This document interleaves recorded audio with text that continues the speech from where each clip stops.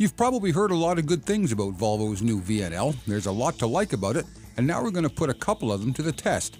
HDT's senior editor Jack Roberts and me each drove one of these new VNLs. They were different trucks with different specs, but what impressed us both was the ride quality and the low noise level in the cab. On top of that, there are a lot of technical innovations on these trucks and a whole suite of powertrain options that put the VNL right at home in almost any application. When we come back, Jack and I will hit the road with a VNL 760 and a VNL 740.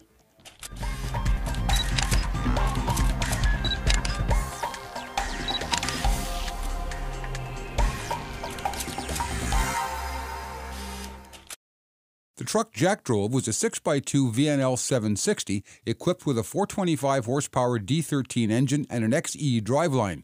The truck had a generic line haul spec that many truckload fleets will be using. My truck was a 6x2 VNL 740 powered by a 4.25 D13 engine. It also had Volvo's adaptive gearing and adaptive loading features. It was set up for a tanker based on a Volvo customer spec. So some first impressions, just beginning about an hour-and-a-half drive in this VNL 425 horsepower engine. I got a taste of this a couple months ago with the new VNR tractor and was really impressed with the sound dampening inside the cab here. I'm clicking along at about 30 miles an hour right now, and this is just one of the quietest trucks, maybe the quietest truck I've ever ridden in. Some real other quick first impressions. Great view to the front here, wonderful panoramic windshield, lots of visibility, really nice views out the side and to the rear. The other thing is we're not at highway speed yet, but the truck seems to be very maneuverable at these low speeds, and we're on some tight little city roads here in Greensboro. But all in all, just to start out with, there's a lot to like right here. Adaptive gearing is a spec for fleets that run empty or lightly loaded a high percentage of the time.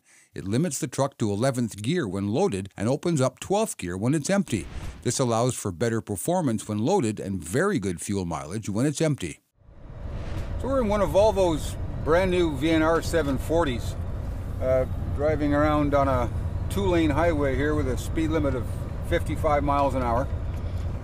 This particular truck I'm driving right now has the adaptive gearing feature, which means when you're loaded, it won't go up to 12th gear. It'll limit you just to 11th, which gives you a little bit more performance in that top gear as opposed to going up to 12th. So Volvo's designed this to drop down to 11th, and there's quite a broad range there in 11th gear where you've got a good combination of performance and torque, and the transmission doesn't go hunting for 12th gear. And predictive cruise control uses GPS terrain mapping to let the engine see what's going on ahead and how best to run the road. But better still, the system can memorize the route for better performance the next time you're on that road. So let's talk a little bit about Volvo's new predictive cruise control system. The truck is in cruise right now, and I think everybody's familiar with the basics of how predictive cruise control works. You've got GPS mapping, and it ties in with various sensors in the onboard computers and whatnot, and okay, there's a hill coming up, and I'm going to have to do this and that to deal with this hill. But Volvo has taken the concept a little bit further. These Volvo trucks have the ability to memorize the routes they run. So if you're running the same routes fairly regularly, the truck begins to familiarize itself with it. It knows what it needs to do when, it knows what works best in different circumstances. And so what this does is you get predictive cruise control, but you also have the truck's memory of how it best performed on the route. One of the latest engine innovations is compound turbocharging. It uses the turbo to drive about 50 horsepower back into the drivetrain using otherwise wasted energy from the exhaust stream. Here's Jack to explain how it works. So right now is a good example of the turbo compounding in action. I'm at 57 miles an hour, I'm in 12th gear, and I'm right at 950 RPMs on the tachometer. No shuddering, no shaking, no jittering coming up from the powertrain. Just rock steady, smooth as she can be, and again, really, really nice and quiet here in the cab. There's not a lot of lateral sway with this truck going down the road. It's really, really rock steady in the lane. It's got a nice feel. It handles, it doesn't wander around the lane much. And what the engineers have done is they've taken a sway bar that they've had on Volvo vocational trucks for some years, and they've adapted it to the new VNL. So what you've got is a much stiffer front end. There's just not a lot of ability for this chassis to flex and sway and wander around. So it really translates into a much smoother ride. You don't feel top heavy at all. And again, as I said, the truck just tracks like a dream down the lane. There's not a whole lot of steering work that you have to do as you're driving down the road. You just kind of point it where you want it to go, and the old Globetrotter takes care of the rest of it for you. One of the I-Shift options not many people know about is called Gentle Shift. It's an option for livestock and tank haulers, and it features gentler shifting at lower RPMs and fewer downshifts when slowing to a stop. It makes for a really smooth ride.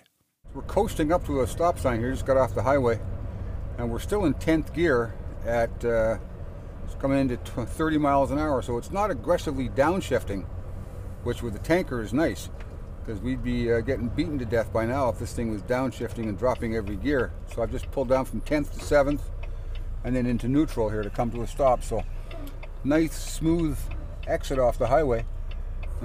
Again, the advantage with a tanker is you don't want it downshifting through all the gears on the way down, because it makes for a pretty rough ride. So all in all,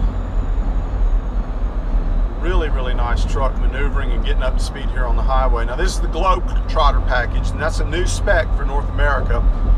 Fairly commonplace in Europe, and I've actually driven some cab over Volvo Globetrotters in Sweden. And Globetrotter is the premier luxury package for a long haul tractor in Europe, and they've decided to bring that name and that spec here to the States. And so if you buy a Globetrotter, you can really pick and choose from among the top end amenities Volvo has to offer. And this truck is very nicely appointed inside. So there's a quick look at Volvo's new VNL. Here's a few parting thoughts from Jack Roberts. Well, another test drive's in the books, and I think you could tell from my time out on the highway, I really enjoyed driving the new VNL today. It handles great. That is a really distinguishing feature of the truck, is the lack of any top-heavy feel. It's a very balanced design, handles great on the highway.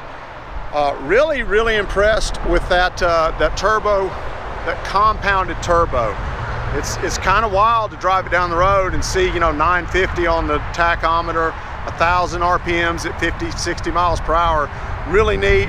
Big fan of the predictive cruise control as well, and many high points for the interior design. The way the cab is laid out, the thought that was put into making the driver more comfortable, more productive, safer. Really a nice truck all the way around. I think they've got a winner on their hands, and be interesting to see how the market responds once they put these trucks into production and start cranking them out. I think the new VNL is a truck that has something for everybody to like. It has the technical smarts to make it very fuel efficient, it has a comfortable and well thought out cab, and the range of powertrain options will find this truck a place in almost any fleet.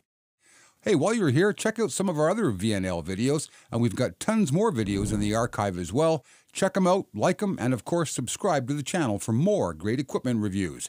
In Greensboro, North Carolina, I'm Equipment Editor Jim Park with HDT's Senior Editor Jack Roberts.